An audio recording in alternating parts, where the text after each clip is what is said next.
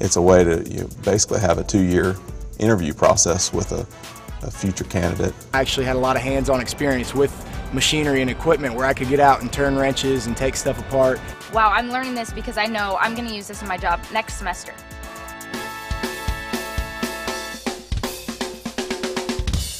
I'm Alendria Prioleau, and I'm an industrial engineer. I'm going into my 5th year and graduating in May.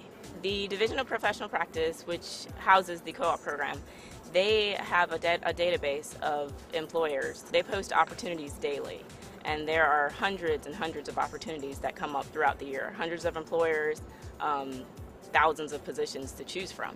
I interviewed just one time for the employer that I selected. I actually did 3 different interviews. I think I did them all the same week, maybe 2 weeks. And I got the job offer from my employer, my co-op employer, UPS, within a few weeks afterwards, so I decided to go with them.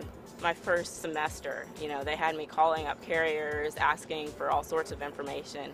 It's responsibility that they would give to any other full-time, degreed engineer in the company. The second 2 semesters, I designed freight solutions or freight transportation systems for potential clients. So we'd have, larger companies come to us asking if we could outsource their freight. After I had finished my last rotation, I found out I had won a large client for my company, and I was just like, wow, I just made them a couple $1 million. This is great. I felt very, very valued at the company.